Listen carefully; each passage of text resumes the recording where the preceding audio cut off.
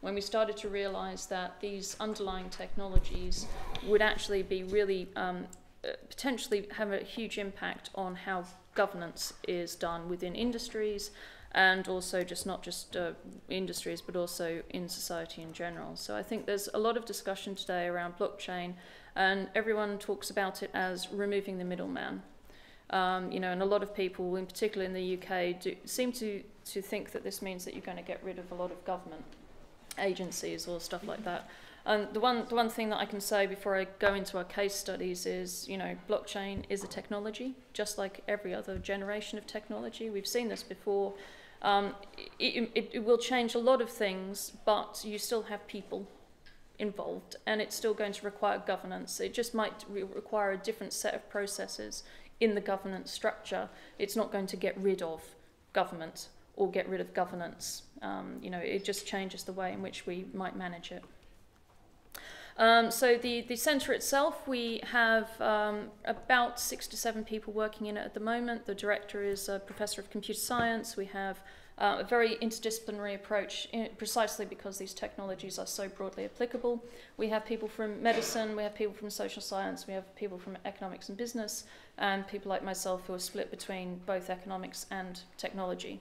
And this is one of the reasons that I find this area so exciting, is that actually I think this is the first truly digital economy piece of technology or solution we've actually ever seen. It combines technology with economics in a way that I don't think we've ever seen previously. You can't do technology research in this area without understanding the economics of the consensus protocol, and you can't actually do good economics research without understanding how the consensus protocol works and what are the incentives behind those mechanisms. So within the centre we have 2 really broad areas of research. The first one is you know, the engineering and computer science aspect. So how do we ensure that the protocols are robust and scalable, for example, but also we're starting to look quite a lot at smart contracts and the concept of non-determinism. So if you put a Turing complete computing language into a smart contract, this actually might create a really interesting situation where we have a non-deterministic smart contract, if you will, that is competing with what is effectively a deterministic world. So when you look at the way that a contract is established by lawyers, it is deterministic, and it has to be that because of, you know, the nature of people, if you will. So for that reason, we've started to move away from calling them smart contracts, actually. I mean, they effectively are distributed applications. It's a new way of doing distributed applications and sharing data between them. But I think there's a really fascinating piece of regulatory work that needs to be done there in order to understand what a smart contract really means. So who is legally responsible if somebody writes bad code?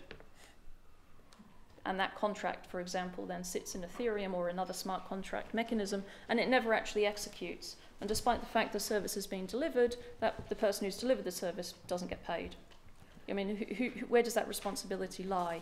And I think there's there's a parallel to be drawn with autonomous vehicles, whereby if an autonomous vehicle crashes into someone or a bus or something, who's actually responsible for it? Is the car manufacturer? Is it the person who owns the car?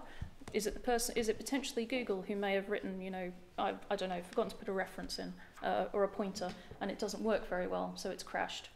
So I mean, these are really, really challenging areas actually for society right now to understand how they work.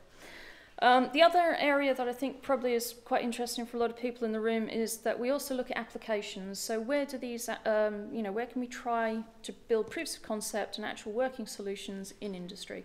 So we've done quite a few. We've done smart contracts or distributed applications for government, where we were looking at how you can use these contracts to reduce the cost and create more transparency and efficiency for local authorities. So we investigated specifically the case of waste management. So, collecting garbage quite often is subcontracted from the council in the UK, in local authorities. And quite often, if a citizen has a problem with the way that the garbage is being maintained or collected, they have to ring their council, make a complaint. And that process can take 2 to 3 weeks, if there's, not enough people to handle the request. So using a blockchain, we built a solution whereby you could, as a citizen, register a complaint or even a positive remark if you wanted to. That's immediately transparent to everybody in that ecosystem.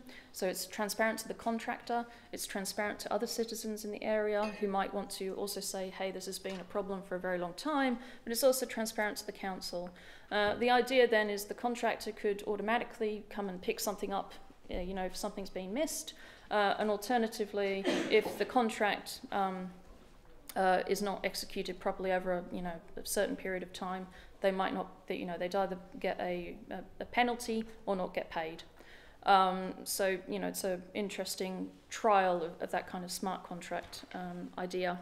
The other one that is quite interesting as well is we've been looking at some ID management issues. So blockchain is often referred to as a really great mechanism for ID management. I think the United Nations were talking about it even last week or the week before, as a method to create universal identity. We've looked at it from a university perspective. So how do we prove the identity and the qualifications of our students? So for example, we're often asked, universities across the UK and actually across the world, reference requests come in quite often. And you'll find that people lie either about the exact degree that they had or the marks that they got. So by registering all of those things onto the blockchain, you can remove a lot of delay in the hiring process. So for example, I know at some universities in the UK, it was so delayed getting the identity check done, or the qualification check done, that they missed the job because the reference didn't come through in time. So if we can remove, it removes cost for the hiring person, so the company who's trying to hire, because they don't need to pay the reference check fee. It makes students' lives a lot easier. They don't need to constantly ask the university to get that reference, and the university doesn't need to constantly file through what are effectively paper records. So that's quite a neat solution, and also it's one of those good examples, I think, of blockchain which you can run in parallel. So I think what we're going to see is systems running in parallel rather than necessarily, completely obliterating the established system. And you can still have your paper graduation certificates alongside a blockchain one. We're also looking at the peer-to-peer economy, sharing economy. We've also been looking quite a lot at humanitarian solutions, so how can blockchain be used in humanitarian situations. And another interesting one is looking at the distributed ledgers for the protection of critical infrastructure. So as I'm sure everyone's aware, we've got the concept of a smart city, which requires much the same as a smart contract is a bit of a misnomer, but it requires the embedding of sensors into critical infrastructure across the cities. If we do that, actually you're allowing critical infrastructure to be exposed to hacking. And one of the good things that you can do with a distributed ledger is register on or hash into the distributed ledger the current firmware of a particular device.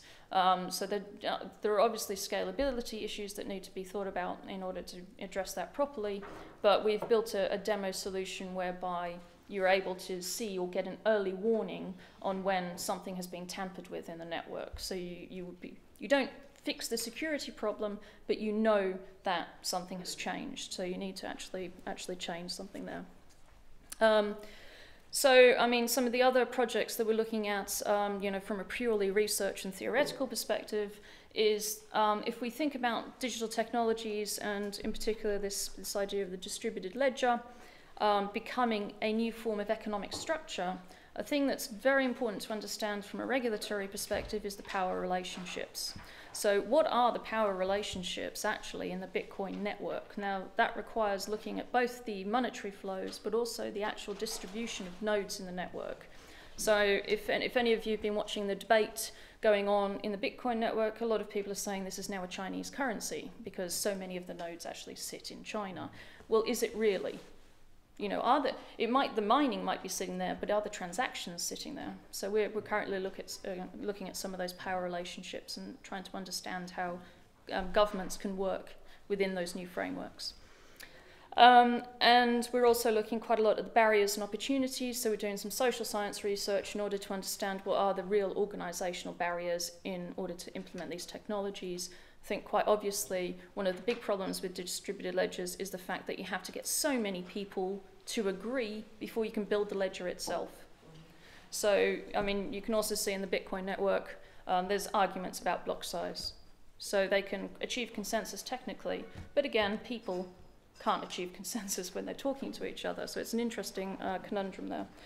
And then finally, we're running a bunch of game theory experiments, obviously, because this is a fascinating place to do incentives. It's a really interesting place to study incentives and how they're working. And all of these kind of statistical and game theoretical analysis we'll use to improve the protocol. So we'll take the economics learning in order to develop and improve protocols in the blockchain area. From a regulation perspective, as I said, it's just a technology, and I personally think that every industry will be having to regulate this in a different way, because industries have different requirements, different needs. So, you know, financial services will have know your customer, all of these kind of activities. But in supply chain management, it really depends on what's in your supply chain, how you'll be regulated. Other than that, I really enjoy it, so happy to talk to anyone about it afterwards. Thanks.